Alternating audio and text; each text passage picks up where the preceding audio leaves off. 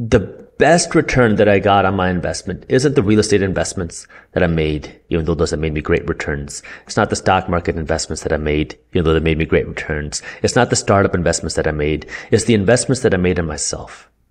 Because for me, the investments that I put into my own financial education have paid off many, many, many, many, many times over. And you can't see those returns anywhere else. And for me, that was first by reading books. When I started my financial education journey, YouTube didn't have this level of financial education out there, or just general business education or whatever. So I started by reading books. Now you don't even have to pay the price to get a book. Just go watch as many YouTube videos as possible about financial education, starting a business, about increasing your income, about investing, anything related to financial education. Go start watching YouTube videos. You don't have to watch my channel. If you don't like it, watch whoever you want. I'd rather see you successful than anything else. So go watch as many videos as you can. You have a ton of videos as well. You know, people should be checking these out. Once you start watching videos and you absorb yourself into this, now you might want something a little bit deeper, something a little bit more comprehensive. And this is where then start reading books. I would recommend that you go out and start by reading 25 books. Find the top 25 books in financial education and read them. Find the top 5 books in money management and investing, the top 5 books in starting a business, the top 5 books in scaling a business, the top 5 books in managing a business, and the top 5 books of entrepreneur biographies. And it doesn't matter which ones you pick. Find the ones with the highest ratings, the highest reviews, and just read them.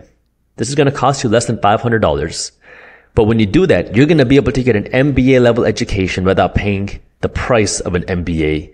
And you're going to look at the world, your money, and the way you use your money completely differently once you finish these books. Now, once you do that, you can decide, what do you want to do? Do you want to go down the entrepreneurial journey, take the risk and do that? Or do you want to do it through your job? Either one is fine. For me, it was entrepreneurship because that's something I love. I love that risk. I love the whole journey with that. And I don't mind working hard and doing that. If that's not for you, fine. So for me, that's what it was. It was investing in myself. Now, for the people that don't want to be an entrepreneur, it's completely okay not being an entrepreneur. I want to put that out there first because I know kind of the internet makes it seem like everybody has to be an entrepreneur. It doesn't work like that. Not everybody is meant to be an entrepreneur. Not everybody should be an entrepreneur. But if you're not an entrepreneur now, what you want to be doing, and everybody should be doing this, is create a system where now every time you get paid, a piece of your money is going to be invested.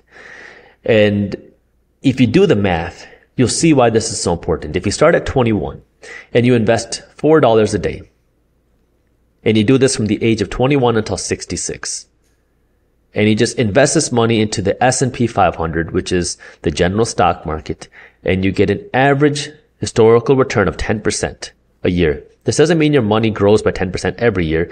It means this is the average. Some years it's going to be more. Some years it's going to be less. Some years you might lose money. Some years you'll make way more. Well, over the course of your career, that $4 a day investment is going to grow to more than $1 million investment portfolio, starting with just $4 a day. Wow. So now, if you have the ability to invest more, you can make even more.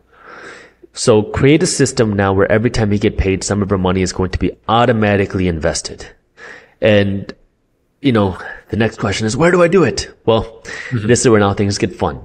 You can start very simple. Put it into the S&P 500, put it into the stock market. This has to be a long-term investment where you're not trying to time the market and pull your money out in 6 months if you see it crash or if you see it go down.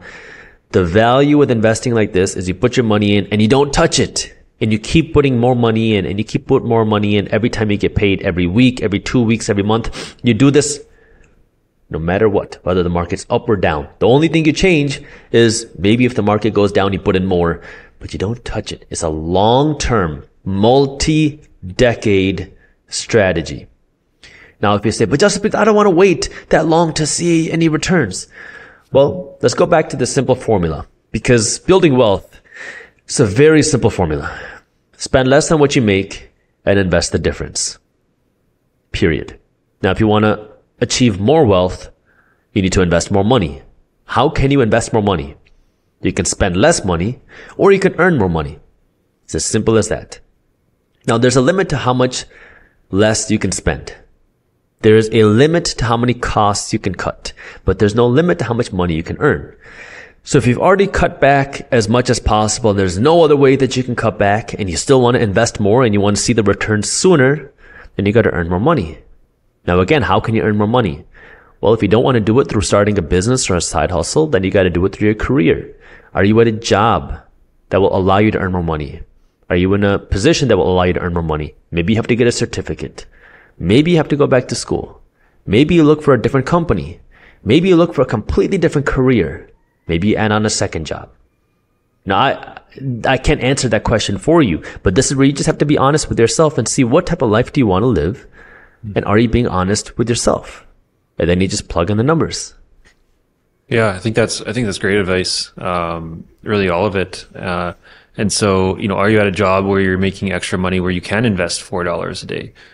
The value of the dollar is dropping. This grows the system. This benefits people who understand the system, the investors, the financially educated, but it comes at a price. And the price is at the expense of regular people.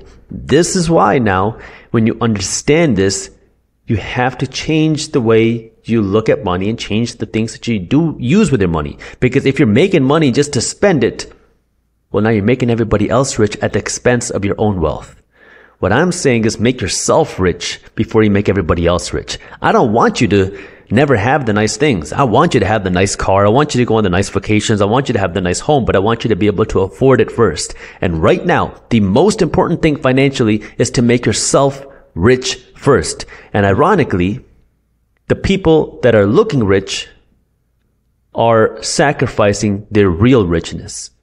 But if you want to actually become rich, well, you're not going to be looking rich when you're trying to become rich. So it's kind of like ironic where the people that, when you spend all your money trying to look rich, you never have the opportunity to actually become rich. I think understanding that is really key. What is the best way for most people to get rich in 2023? They say that the best investment you can make is in you.